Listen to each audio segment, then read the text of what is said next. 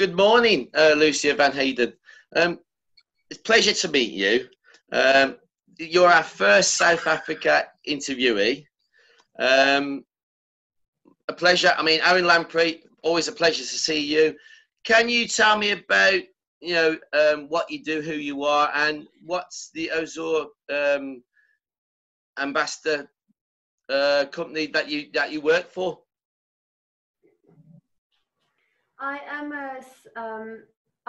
For work, I am an international school nurse, a registered school nurse. I am a motivational speaker, and I do life coaching as well for pre and post amputation. And then I'm a South African amputee ambassador for OSA. OSA is one of the, I am prejudiced, one of the best prosthetic companies that is our biggest headquarters is based in Iceland. And we make all kinds of prostheses that enables amputees and all other prostheses that enables people to be more adaptable and to live life to the fullest. And we believe in life without limitations. Fantastic. I mean, you were down as a ballerina. You come from dance. And you talk about, obviously you lost a limb through medical negligence, and the life the struggle and the change of life. Tell me about your story. How did it all begin for you, and how things changed? I had to have a small procedure on my leg which went very wrong, and a doctor decided to put an external fixator on after the leg became a non-union. And when I woke up, I had a massive external fixator on my leg, and which I didn't give consent for. And they also fractured my ankle on a non-union leg that didn't want to heal just below my knee. And 6 months later, I had infection, salmonella infection in the bone, which destroyed almost 10 centimeters of bone. And it just went downhill from there. Pins started breaking. I had septicemia. I went into septic shock 3 times. And I really refused for 7 years to amputate. It was my biggest fear to become disabled, my biggest fear. I refused to amputate. I actually had a contract with my medical doctors not to amputate, that I would rather die than to become disabled and to become an amputee. So okay. It was a drastic thing for me. And basically, I am now living that massive fear that really controlled and was such a big obsession for me for 7 years. And my life actually turned out pretty wonderful. It was actually a small blessing. I think I became a whole person after an amputation. I became a whole person, a very deep whole person. So my acceptance of self and the real defining of accepting myself and who I am and making peace of my life became a much deeper meaning for me. So I think my life really turned out very positive. It's not easy. It's definitely not easy. I mean, it's a massive adaptive.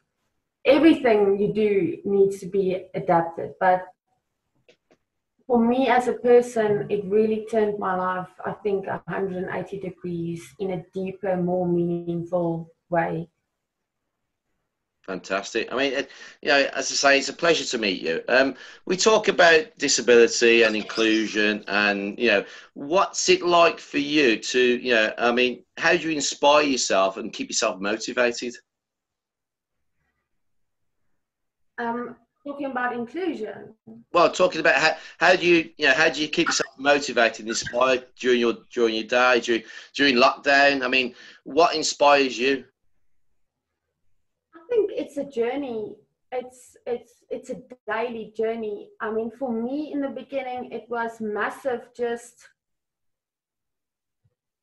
be honest with you, just to wear prosthesis was huge. I couldn't even walk in front of a mirror just wearing a pin leg because my brain couldn't understand that I could trust a leg to walk on. And so it was really a journey, and I called my journey from the beginning getting out of my amputee closet, because I was a secret amputee for quite a while. And getting out of my closet, it was such a journey from where I accepted myself and being an amputee from, and small things, seeing small miracles every day. Being able to carry my own cup of coffee, being able to start living on my own, starting to work as a nurse again. Everything was grace. Every day was really just blessings and grace for me. And you need to start noticing small things. And I really can see everything was just grace. And what keeps me motivated is, I think you should have the ability, or just keep on reminding yourself of all the positive things that you see every day. And I like to keep like a journal, a blessings journal, even if you are down and under, just to write down something positive 5 days, even if it's really when you're depressed and down. If you are able to write down 5 things every day, I think I learned that from Oprah. If you can write down 5 positive things every day, just to be thankful for, and to remind you to be thankful for, and just to keep on being inquisitive about life and being open-minded to be adaptive to any changes in your life, because everything changes every day. You need to be able to step out of your comfort zone and adapt to new things, because nothing positive really, or nothing big or beautiful is ever going to happen in a comfort zone. So you need to step out and grow, and that's never comfortable. And be grateful, and it's all really just grace and blessings. Fantastic. I'm going to hand over to Owen now. Owen's got a few questions for you, if that's okay. So Owen, over to you. Hi, thanks. Great to meet you again. And you've talked about your role as an OSSA ambassador. How has that changed your life, and how does it continue to impact on your health and well-being, as well as the positive impact that you have on others? I think being part of the OSSA group has probably been one of the greatest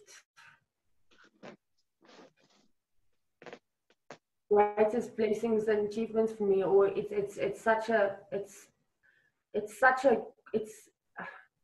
it's so amazing being surrounded by such a group of positive people. And the amazing thing is learning how technology actually changes every day. And like I say again, how you can really learn how to adapt to things. There is so many possibilities if you are open to it. And just being surrounded by these people is amazing. And learning from each other, and learning just small things, how to take a shower, how, easier way how to get off stairs, and being able to share that with other people, and just spreading that positive vibe and energy. And also just being part of a group, being people like you and going through the same obstacles than you and having the same down and ups like you is already a positive experience. Fantastic. You've talked a little bit about this already, but it really seems like you've almost had a transformational change between your attitude towards amputation and then post-amputation. Can you explain a little bit more about the health and well-being change that really inspired you at that time and continues to inspire you now? Owen, can you just repeat that? Sorry. I'm just interested in your change of mindset before amputation and afterwards, because it seems to be so transformational that you were so much against it beforehand, and it's had therefore such a positive impact on your life. I just wondered how that came about. Was it small steps at first, or just the sheer impact of the prosthetics had on your life? What was it? Prosthetics makes a big difference. Like I said, it enables you to do things that you really thought was impossible. Especially if it's made properly and if it suits you properly and it becomes part of you. But first of all, you need to go into that part of you of accepting. And I once read a part where it says that you are enough. And I read a part, I can't remember who the author or the person who wrote this quote was, who said that everything is up to you. Everything that you need to achieve any dream that you have is inside of you. So if you want to achieve anything, you are already made with everything inside of you. If you needed to be taller in life, you would have been taller. If any dream that I want to achieve, I would have had it. So whether with a leg or without a leg, any dream that I need to achieve, I am made with it. It is inside of me. I just need to develop it and I need to chase it. So I think all the answers and everything that you need to achieve your dreams and your destiny and to fulfill the reason why you are here on earth is inside of you. You have it. You are made with it, whether it's with a disability or without, or whether you are short or mathematically or technology challenged. The dream that you have inside of you, you are enough. You are enough. And we usually feel very broken, and we feel like with a disability, I felt in the beginning extremely broken. I felt really discarded, and I felt like a broken doll with no purpose. And the moment when you step out of it and you realize that you are here as a spiritual being living a human life, that you have everything that you need to fulfill any destiny, you have it inside of you, and that you are capable of reaching that. And I think my amputation has really taken me into a very more spiritual depth, I think, and connecting with people taking me on that path. I hope that answers your question. Yeah, no, that's fantastic. And that's a completely different angle, I think, to some of the other interviewees that we've had during lockdown. So that's fascinating. Just a very quick one on that. Was there anybody else within the world of sport or dance from a disability background that inspired you or you looked at that time? I'm going to be honest with you. It was the normal people that inspired me. My beginning of amputation, it was a lot of when I had my amputation in 2013, the only people you really knew about with amputation was massive athletes and, people that was doing extremely well with amputation. And there you are struggling to take a walk around the block or just going from point A to B without having blisters, and your balance are off and it's painful and you're struggling and you're thinking, oh my God, I'm making such a mess of this. So it kind of made me discouraged. But then you meet the normal people, and I think they motivated me a little bit more. So I hope that makes sense. That it was the normal people doing the mundane things. I met nurses that was working with amputation. I met people being pregnant having an amputation. I met normal people being teachers with amputation. And I think I found a lot of motivation in people doing mundane things, having similar normal issues and problems. I think that motivated me on a different level. No, to a certain extent, that's very reassuring, because I think sometimes we rely on people looking at role models out in the world of sport or entertainment, and perhaps latching on to in the way that you said, normal people might be a more reassuring way to go sometimes. So that's really good to hear. Just got a couple more questions from me.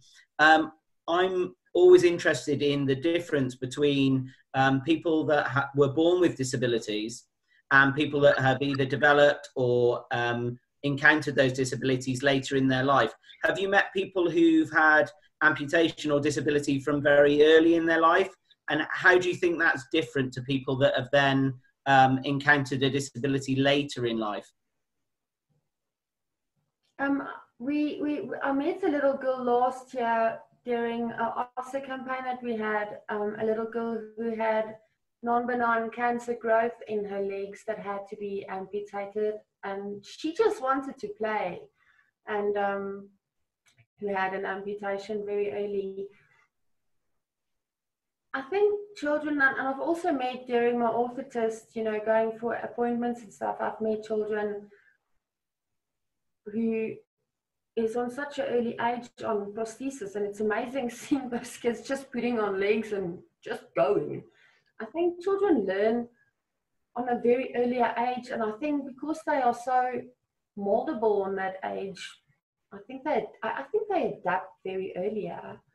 And I think it's very important that they are on that age very surrounded with such acceptance and love, because if they are at that age included in everything and everybody is just accepting them, because if I see kids around me, their opinion about prosthesis and stuff is so genuine. It's just so cool. They are so cool about it. And I think if children can grow up with friends who's got disabilities from an early age, it becomes such a normal thing. It doesn't become such a scary thing. So I think children are more acceptable to it, and more, kids are much kinder about this. And I think later in life, when we start with what is the norm and we get taught about how things should look and how it should be, and how magazines and everything tells us what the perfect image is and what the perfect body is, and that gets mind feed, then we start judging ourselves. Even if you've got the perfect body and you've got the perfect everything, we still get mind rolled. And I think if it gets from an early age, I think it's easier. If we enforce that as adults with children as well, what the norm, that there isn't a norm, that everybody is perfect on their own as it is. But I think children adapt easier when they're smaller, like with languages. They learn a language easier when they're smaller. Thank you very much. That leads really well into the last question that I've got, is that obviously I'm working with children and young people every day in school. My role is within health and well-being, so that includes physical, emotional and mental health. What do you think we should be doing in schools to really encourage positive mental health and also positive attitudes towards people with disabilities? As a school nurse, I also work with a lot of kids, and I have to honestly tell you, the more easier or the more comfortable I am with myself, the more comfortable kids is around me. It's, like I said, it's usually I'm going to use an example now. If you are in a shop and a parent go, oh, don't look, don't stare, it obviously creates that, don't look, it's not normal. But the moment when you're comfortable and you're like, come look, you can feel, you know, it's normal, and they're comfortable, it's easier. And children is the same. Children, like I said, children is inquisitive. The more fun you make it, one of our OSCE ambassadors, actually, his prosthesis is superheroes. And he's actually made it like Ahmad Hassin, his shark boy. He's made it that the socket doesn't have, the superhero doesn't have a head. So he is the head of the superhero on his leg. So children love that. So they are inquisitive. They want to get involved with that. And also, like when I'm the school nurse at my school, children love when they, especially when I wear my cosmetic leg, they would come and they have this game where they want to guess which of my legs is my Barbie doll leg. So it becomes such a normal thing. And when they do buy, when they do these robotic stuff, they once made a robotic hand, and they couldn't wait to come and show me this. And they'll come and ask you how technology work with legs and with prosthesis. So a lot of the ambassadors go and speak at schools too, and show the kids and get the kids involved and let the kids feel. And they are very cool about it. I mean, one of my friends' little boys, actually the other day, that my leg was in for a little fixture and I was on crutches, and he said to me, he just sat and he looked at me and he said to me, you know, Lucia, I really think your Barbie doll legs isn't strong enough. I think you need a Hulk leg. And I said to him, but a Hulk leg isn't going to look that pretty on me. And he said, yes, but your Barbie doll legs, they just break too easily. So we had this discussion, and it was a long discussion, you know, a real debate about whether to have a Hulk leg or a Barbie doll leg. So I think the more it's discussed and the more you include them and the more it is discussed like a normal thing and not a hush-hush thing, the normal it becomes. The moment when you do something quiet and hush-hush, the more it becomes something that's not okay. And the more you include them in normal discussions and make it a normal topic, like what color is your hair, the more it's accepted. That's fantastic. I'll hand back to Andy. Thank you very much for your time. Thank you, Owen. Thanks, Owen. Larissa, thinking about lockdown and thinking about, you know, how different countries are coping at the moment. I mean, we're coming out of restrictions now and starting to ease a bit more. What's it like at the moment in South Africa? We are in our peak season at the moment. We have been on lockdown since the 27th of March. We started on a very heavy lockdown on level 5, as we call it. So when we had our first cases and our first death, we actually went on lockdown on my birthday, the 27th of March, like severe lockdown, everything lockdown, moving nowhere. And we started opening up because of economic reasons, because a lot of businesses were lost, people were really struggling financially. But at the moment we are in our peak season, and unfortunately it's also our winter and flu season as well. So our hospitals are full, and it's very busy at the moment. We are over 45,000 people sick at the moment. So we are it's not a nice time at the moment in South Africa. And I mean, how you know, thinking of yourself and the, you know, being an ambassador for Azure as well, and how have you coped with supporting others and yourself in lockdown? How's that been for you? Has it been a lot harder? Lockdown is, I think what really got to me was it's a very time that you had to spend alone, and I think for a lot of people that creates a lot of anxiety. And also you can't spend time with family and friends. Like my parents stay in a different province, and my mom had to go for a back operation. I couldn't travel to go and be with them, which makes it's hard. So it's a very lonely time, and I think people around you is very anxious. Most of my friends is nurses and healthcare workers. So the anxiety and the fear levels is pretty high at the moment in our country. And I think that we all forget about the massive psychosomatic impact that fear can have on our immune system as well, because anxiety and fear can bring down the immune system as well. So when we were in lockdown that first month or so, it gave me a lot of time to reflect on myself and re-evaluate my choices and what I need to do and where I am in life and on what route I am. And a lot of soul searching time. I also got to spring clean my house and found a lot of things I couldn't find in a long time. In South Africa, we cope in different ways with stuff. Like they took away all the alcohol. We had an alcohol and cigarette ban in South Africa as well. So people started making their own brews with pineapple beer and funny stuff like that. And we had an egg challenge going around. I don't know if you guys did that in the UK.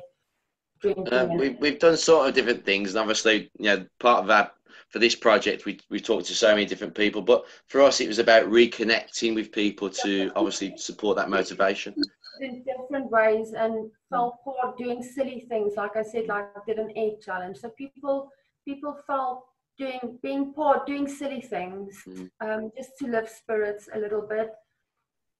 I miss dancing quite a lot. I actually broke my bathroom door by accident, dancing with it for fun.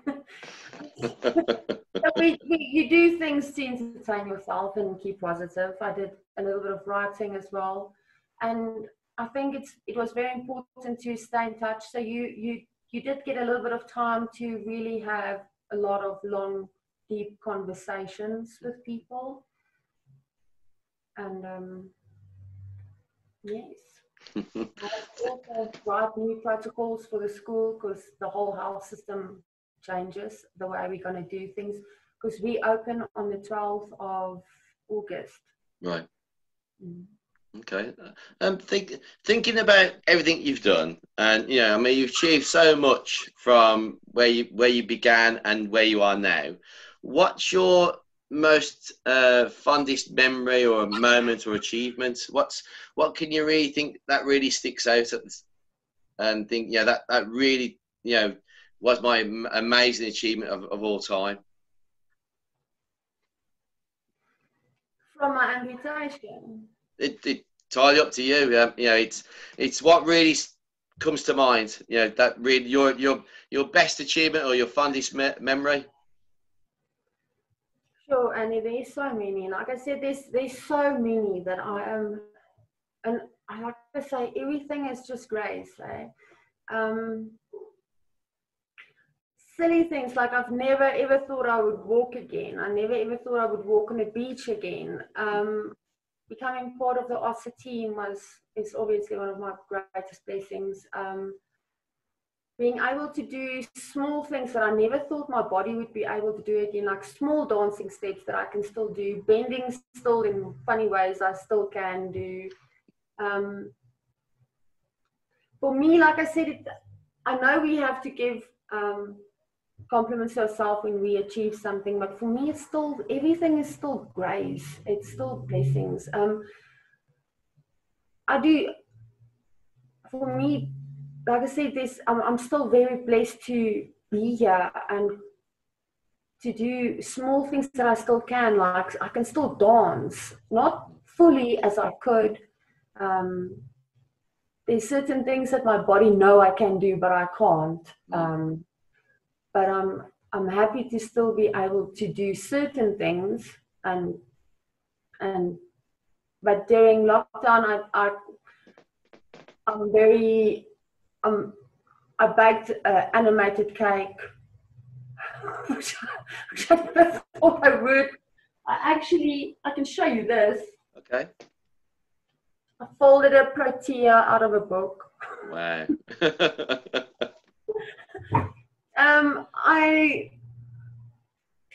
I think that there's many things like that. I did a color run, which I never thought I could, a 5 kilometer fun color run.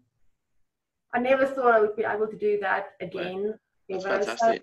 So there's so many things that I have done, but like I said, it's all grace. It's really all grace and blessings. Amazing. Fantastic. Thinking about obviously motivation and inspiration, and we talk about inclusion and diversity. Why is inclusion and diversity so important, especially now with lockdown and as we start to come out of restrictions, but also for the future as well? Inclusion is something that is very, very dear and very close to my heart.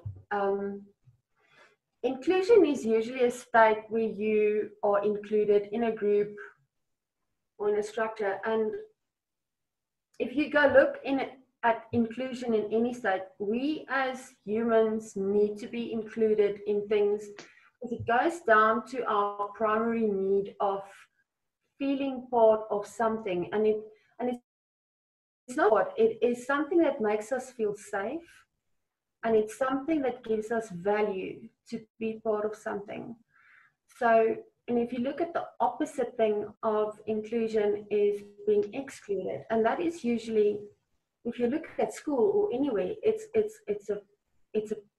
being bullied, where you exclude someone and it devalues you. And when you are excluded, even from strangers, it makes you feel unsafe. So it's very important to feel included from anything. It's traumatic not being included in a part. So inclusion is very important for any human being, for feeling safe and to feel valued, part of a group or part of a structure. And why inclusion and diversity is important, like I said, it gives us value. It makes us feel safe as human beings, because we are group animals. It's part of our primary needs.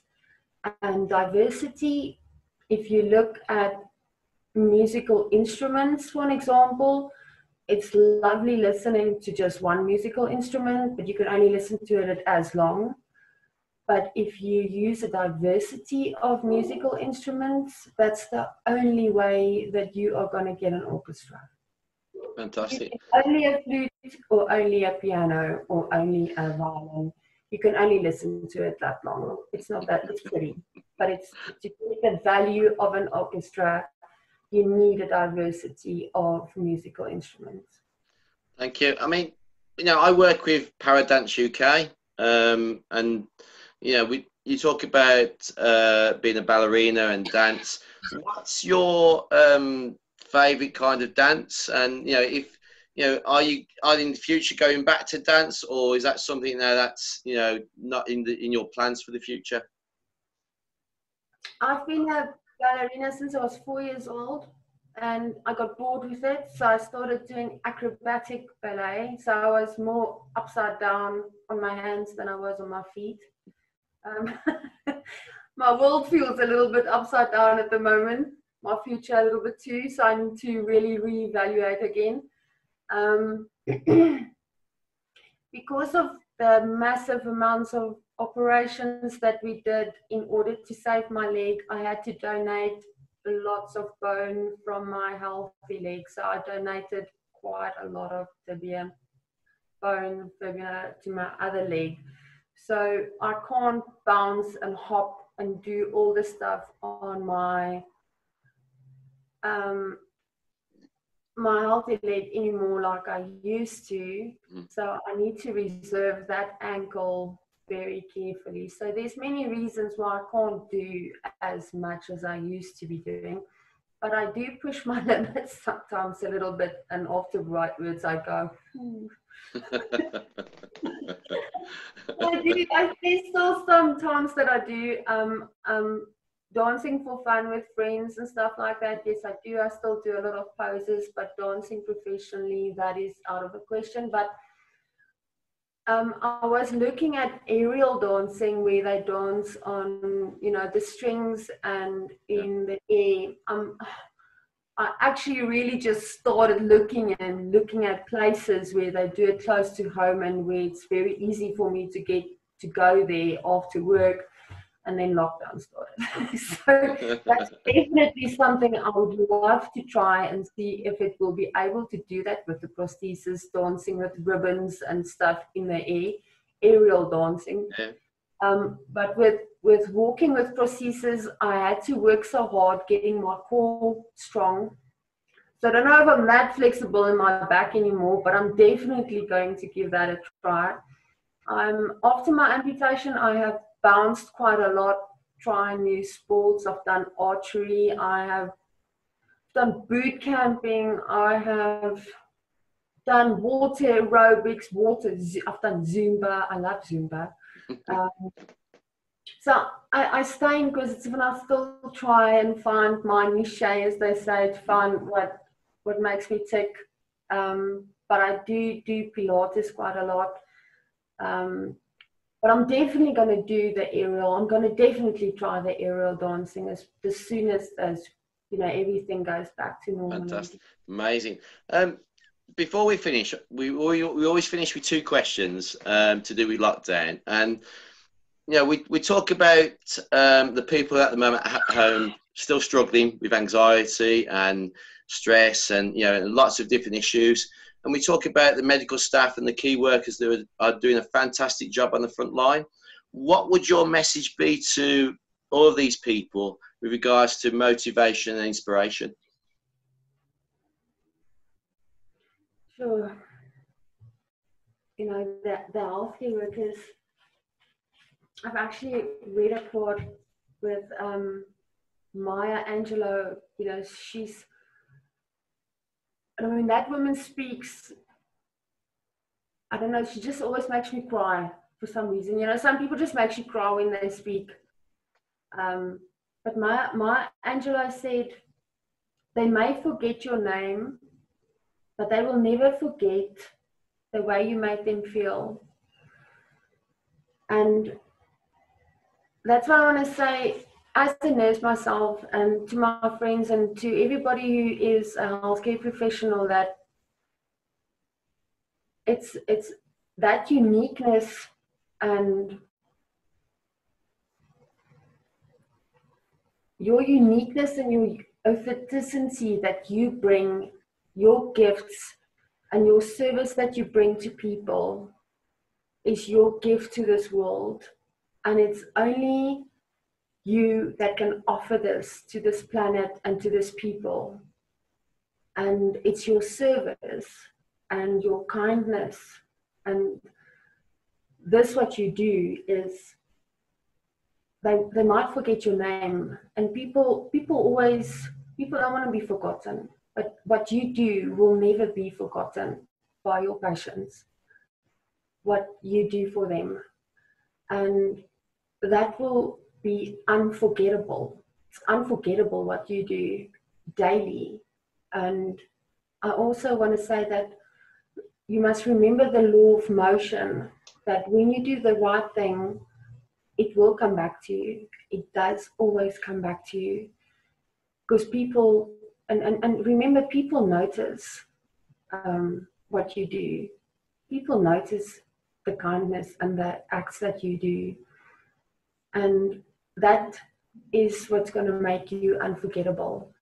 And I also, for me, I don't know how religious you are, but it helps to know that there is something greater than just you that is in charge. Something, a spirit, a God, but there is something greater than you, and it's not just you alone, that something greater is in charge. And we always go on a belief system that we need to be strong. Don't be strong, just be brave. When you're brave, you can have moments of feeling sad and broken down. The other day, I had a very not a good moment, and I could just sit in my car and cry. And you can still have those moments and be brave. So don't be strong. Strong means you can't have weak moments. Have moments and acknowledge those moments when you have moments of sadness or feeling powerless, and embrace them. And then look after yourself like you do your patients, because you need to fill your cup before you can give it out again. And remember, the people will not forget how you made them feel. And that is what's going to make you unforgettable and stay brave. Lucia Van Heerden, it's a pleasure. I mean, I was going to add, my last question was to do about what's your favourite quote, but I think you've summed up everything there in the first place. A pleasure to meet you.